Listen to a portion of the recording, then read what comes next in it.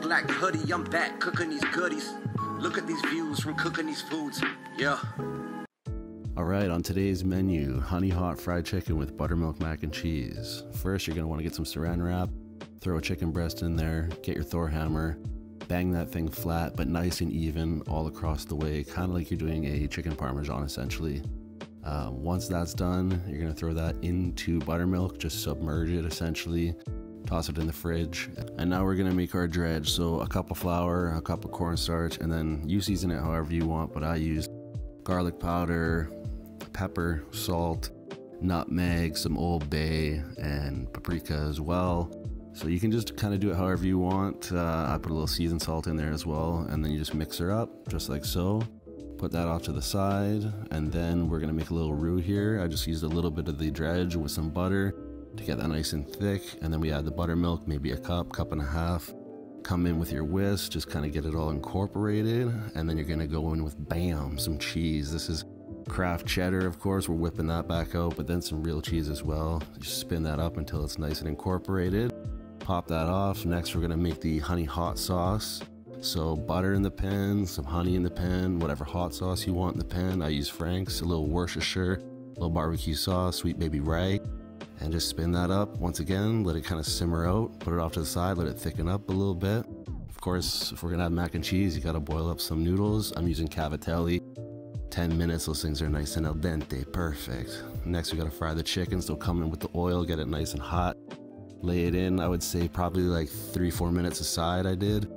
6 to 8 minutes can usually fry chicken up pretty nice and keep it nice and moist and tender, still get it crispy. Now we just chuck that in the bowl, throw that beautiful sauce over it, looking amazing, so glossy, so shiny. Very, very nice, just cut it up, let it set a little bit. And then of course, just bring the cheese back, bring the mac back, whip it up, get it all nice and ooey gooey and ready to go. And then you just have to pour up into your dish. I'm using the pie crust, of course, the pie crust container, you guys know this. And an instant crunchy top of instant made crispy onions. Lay out your chicken on top and then just enjoy a nice, beautiful food porn moment of the drizzling of that final sauce that was left in that bowl. Just to, you know, you gotta treat it like that. You gotta pamper that chicken right at the end there. So it's a nice slow drizzle, and then we gotta come down for a beautiful inspection of this delicious little masterpiece here.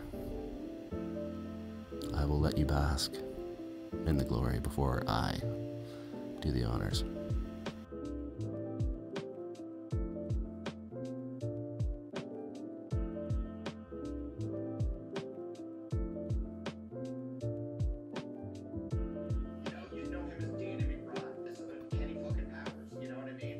Alright, yo, back with a Mac attack on my chef shit a little bit. This is definitely inspired by Quan Tran. I watched him do this video a little while ago. My recipe is a little bit different, but ever since I watched that video, I've just been daydreaming about making it. So today is the day that we do that, and you guys have seen some up closes, but let me just give you another little light one before we go ahead and pour ourselves a nice beverage here. But some nice, like, spicy, hot, glazed fried chicken. We got the mac and cheese, and of course, you guys know, I've been hitting up these crispy onions all the time. So let's pull this back on our little cloth thing here to make sure we don't have too much clinking of plates against each other. But you guys know that we must pour. So today definitely deserves to bring in the Pepsi Zero, because this is a meal definitely fit for a Pepsi Zero, I would have to say. Moment of silence for that fizz.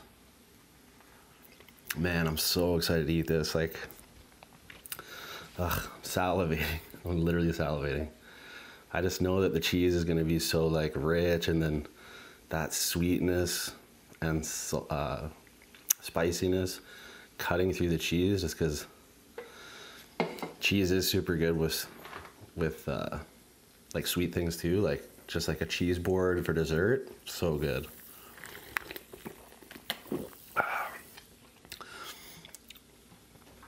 Cheese and jam sandwiches, it's a real thing, very good. Should try it if you haven't. Super bomb. But let's do this. I'm actually gonna go ahead and take this crispy piece back here, the tail end. And you know what? Real good. I brought a spoon for this very reason. I want to make sure I get an all-encompassing bite. Is that an everything bite? That's an everything bite. So ready for this. Big bite, hard bite.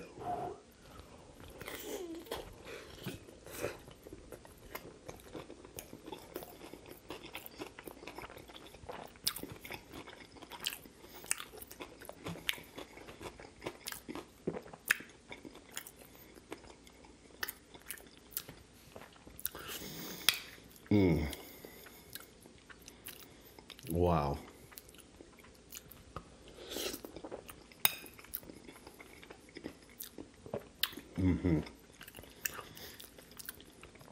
Noodles are perfectly cooked.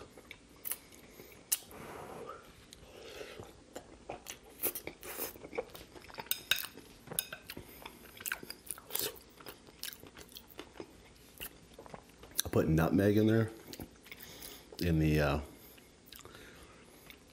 chicken batter seasoning, the dread.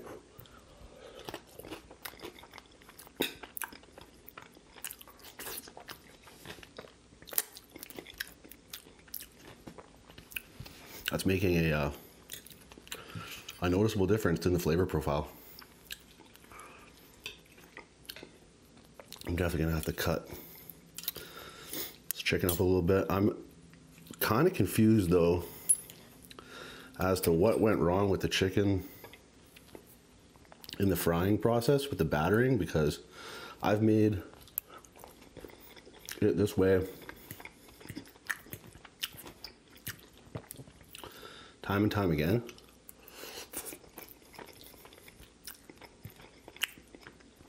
Buttermilk, cornstarch, and flour, but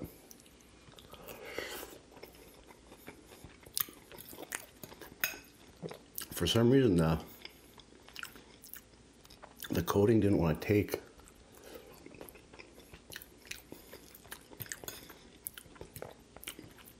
after I was done frying it, and I think maybe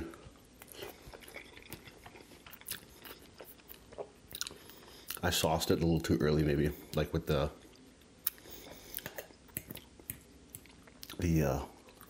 honey hot. I think I might have like steamed it and lifted. All good nonetheless, but would definitely have to work on the coating for the next one, figure out what went kind of wrong there.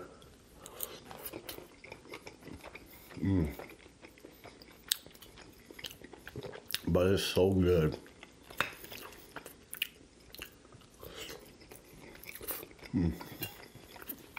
Chicken's so tender.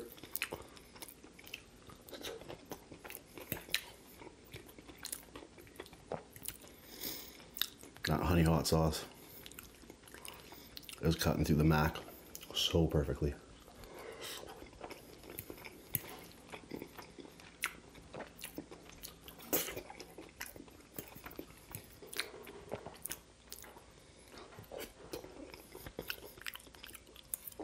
Easy recipe, easy to make. I'm sure there's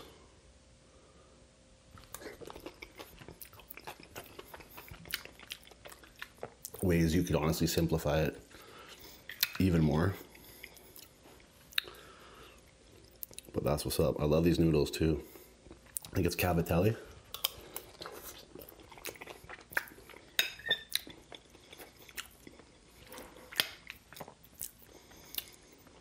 I personally like how they hold sauce.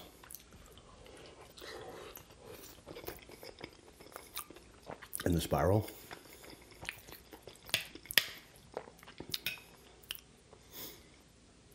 But yeah, see, I'm not falling apart.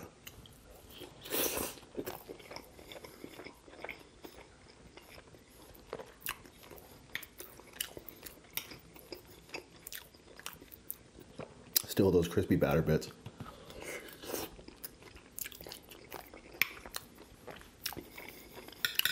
Are doing their thing. I'm getting spicy in the face. I feel it.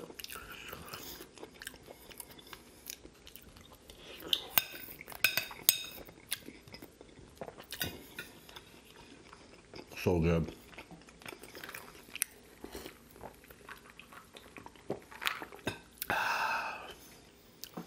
All right, just chopped up these chicken pieces so I can more freely engage with you and talk to you about, I was saying in my last video, like an idea I had wanted to run by you guys, an idea I have that I want to do. I'm looking into it. It's pretty plausible. I just have to find the right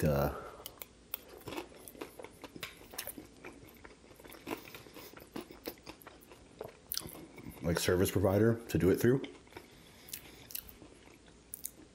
But at the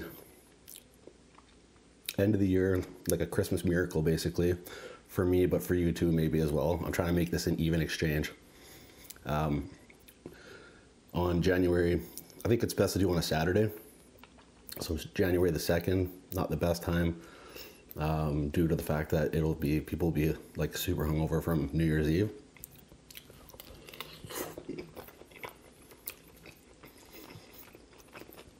But I'm planning on lining up and promoting a pay-per-view live stream. I think it'll be like $10.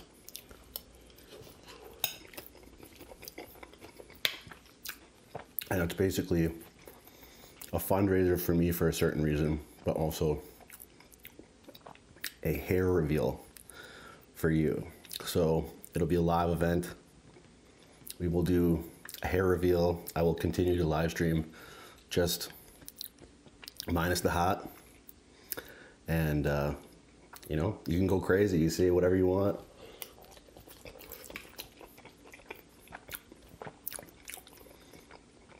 Just react however.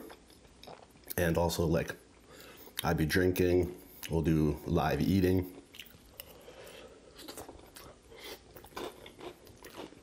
We'll chat, interact, I'll answer questions, get a bit saucy, just hang out, eat food, maybe play a game of some sort. But it's been a long time coming. I think it'd be a fun event.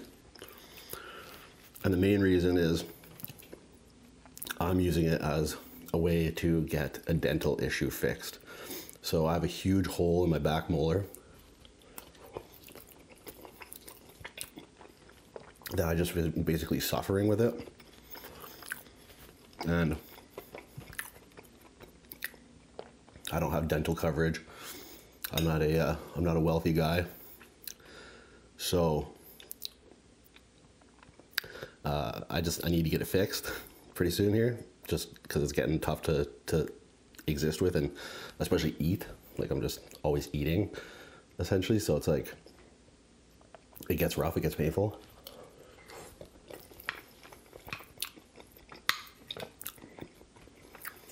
So I was trying to think of a way, what can I offer you guys in terms of, and then get like a crowd-funded sort of scenario where just I can get my mouth fixed so I can continue to just consume on here and shit.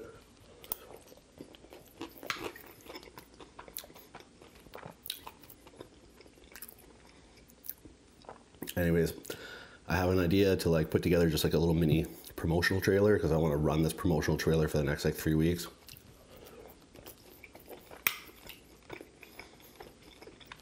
And I will, in the trailer, show the molar, because it's rough, it's big, like the hole is big, it's bad. It's down to the root. I can feel like so many things just get like when they're lodged in there, or just like cold water makes me just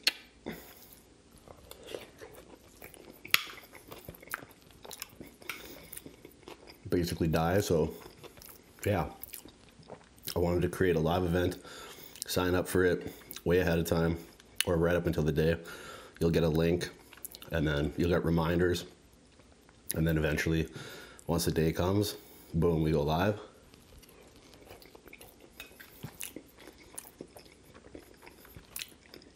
I might even do a live haircut, I was thinking. That could be funny. But yeah, just hang out, drink, hair reveal, hang out with hair reveal out.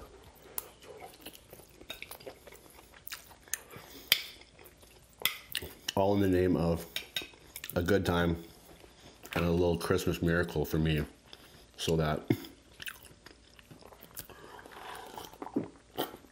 I can get my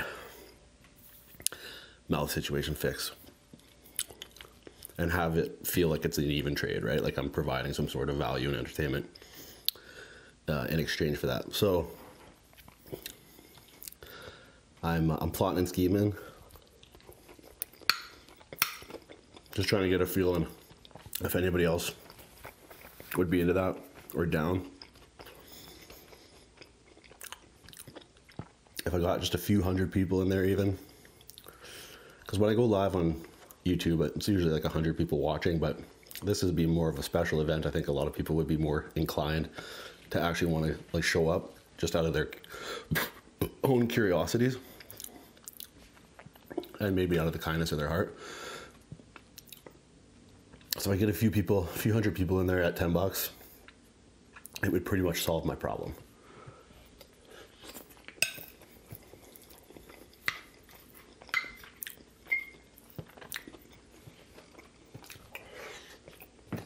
I am probably sweating so hard right now. I can feel it running down. That's it. It's so rich. The cheese and the honey make it very, very rich.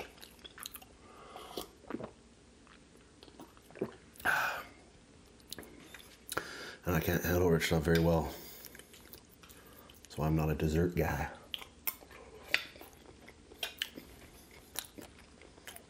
So it's gotta be up. Let me know down below what you think of the live idea, all that. Also, try this. That's dope. It's really, really good. Till the next one, you know what to do. Eat good, live well. Stay true.